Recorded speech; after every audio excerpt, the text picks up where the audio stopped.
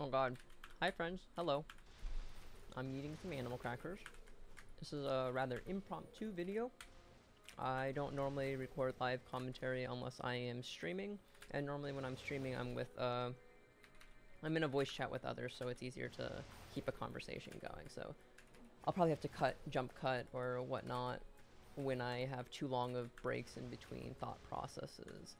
I'm not gonna lie, I'm just doing this to practice speaking out loud and to myself and wording sentences properly, because we all know I'm a brainlet.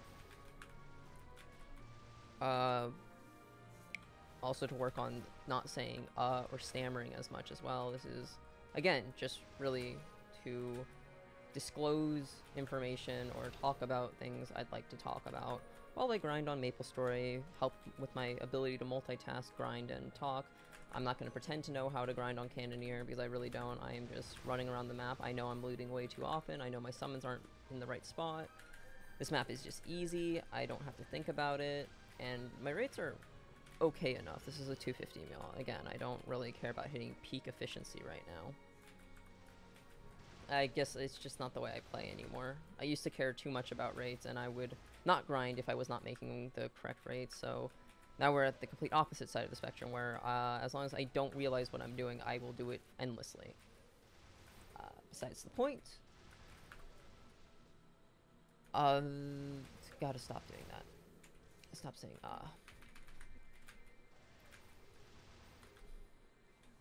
I thought that this would be a fun time to talk about gripes I have with the game, as there will always be something I have gripes with, and unfortunately, or fortunately, depending on what type of person you are, negative videos tend to do better in views and ratings wise.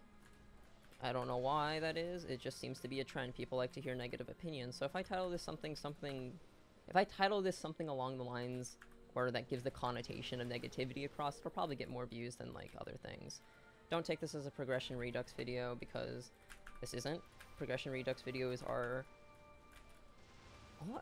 take a lot longer to make, and not necessarily because of the editing process. It's just because I don't want to show hours upon hours of me grinding the same maps over and over again for the same rates over and over again. Especially when there's nothing like unique that I'm doing while I'm doing that. I farmed countless hours on Kana, I farmed countless hours on Thunderbreaker, I farmed countless hours on AB and Mech. You don't need to see it, like, to understand that I've grinded a lot. Again, so getting all those clips of, like, progression, milestones, takes time, and that's why they're so inconsistent. When I was weaker, I could have had a lot more videos out, in all honesty, but there were just events that happened that I didn't think were worth making videos about, because they weren't successful, or they just ended in, like, yeah, they ended in nothing to show for. So I didn't find it super impressive to watch, and I wouldn't have watched it myself. I would have just sat around being like, okay, so does he hit? Like, does he ever hit? Is he just this unlucky? Like, the Oz video I just recently uploaded, I've done, as stated in a previous video too, I've done probably over 6 million points at this point. That's what my guild is wagering, what other players who have seen my records of, like, data records of, are estimating I'm at, like, past 6 mil, because we're not positive. What I can tell you is I've done over 600 hours of Oz. 100% positive I've done over 600 hours of Oz. You don't want to see me running to 41F, clearing it, entering 42, and just leaving immediately, saving up 5 to, like, anywhere between 1 box to 50 boxes, and then opening for nothing. You just want to see the highlights, don't you? So that's why the only video of... There's only 2 Oz videos. One of me molding out of my mind, which you can't hear because it's just got a song over it, and the other one where I pop off, because that's actually entertaining to watch. At least in my opinion. I've never been one to really care about views. This is like... YouTube has always been like a hobby, and like for my own record keeping. It's just cool that other people find it enjoyable to hear me speak or whatnot. It's nice. It's gotten me connections with people that I didn't think I would know otherwise. Other than that, though, I've been talking for already 5 minutes, so let's see if I can keep this under 15 minutes. I'll I'll just ramble for 15 minutes. We'll see what happens after that.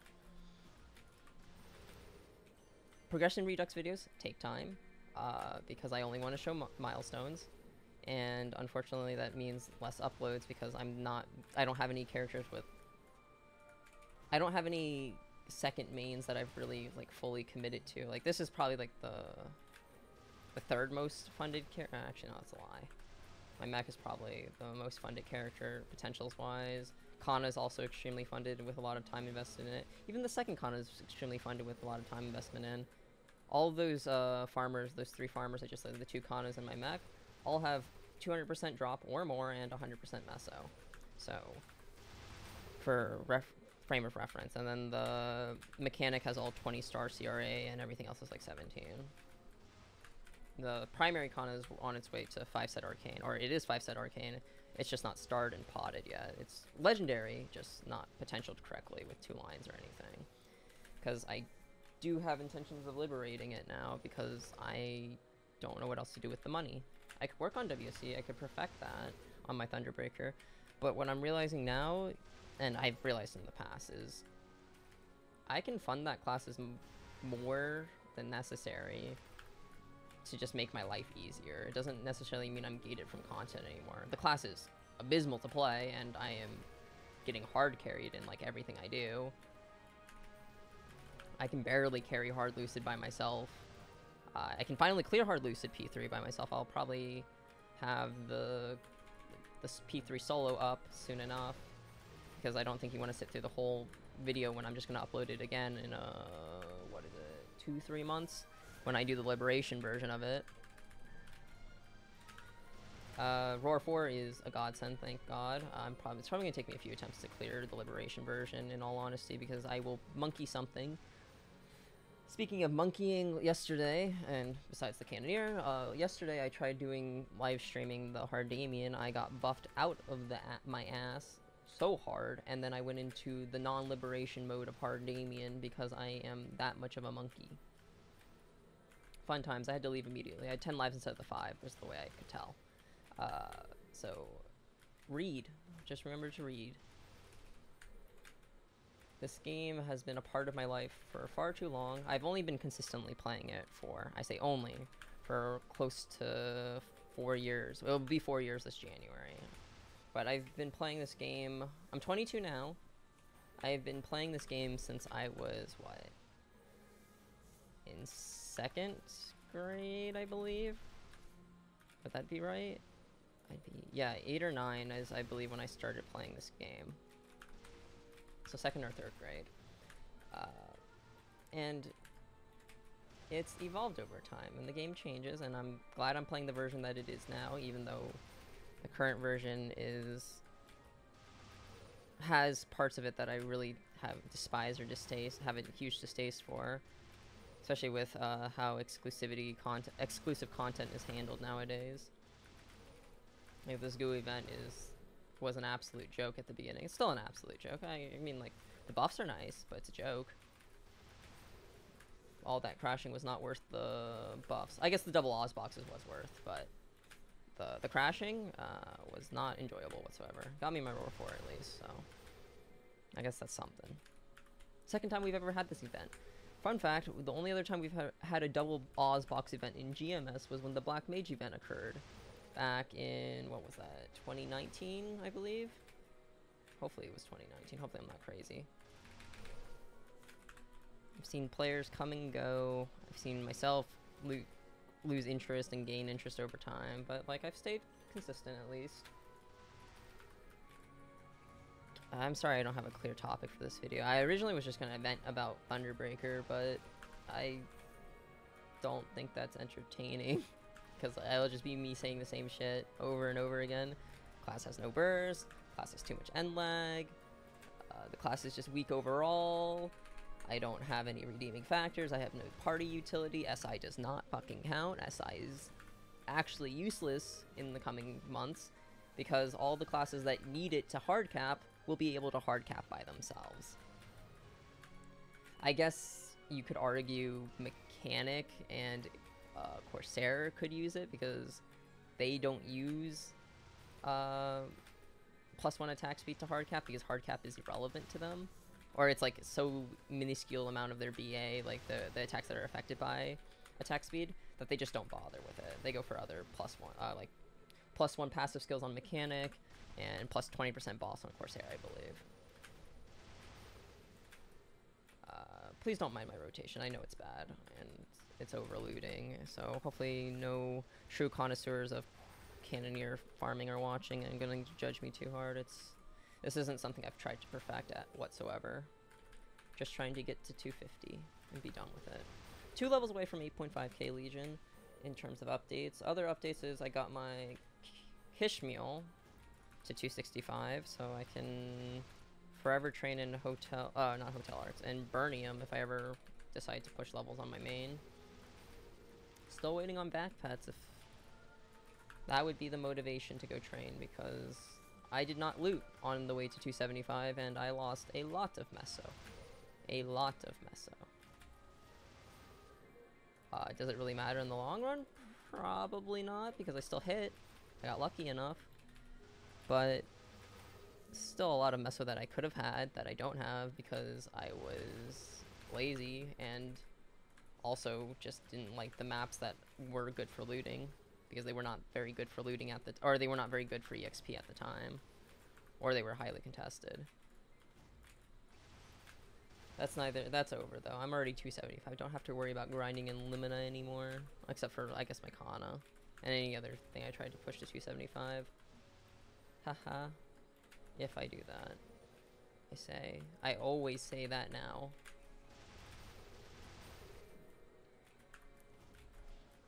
Again, I am sorry for the rambling. I don't even know if I'll end up uploading this, and if I do, God bless if you manage to sit through, what is it, the 12 minutes I've been recording so far. Probably not going to do any fancy editing. Probably the only thing I'll probably do is try and come up with a title of this, because depending on the reception, I might make more of this, because I do enjoy rambling to myself, because as I've stated before, I'm insane. But I also feel it's nice to get your thoughts out there and just iron out what's jumbled up in my head, because I deal with that all too much. I had a million topic ideas for this video, and I didn't stick to any one of them because I wasn't sure what I was going to talk about. I was originally going to talk about my experiences with MapleStory over the years. I was originally going to talk about my experiences with Thunderbreaker over the years specifically. I was going to talk about what I want for Thunderbreaker. Going to talk about my future plans and goals. Again, millions of things relating to MapleStory that I could talk about. I could write a fucking essay on Thunderbreaker if I needed to. Hell, I have written essays on Thunderbreaker.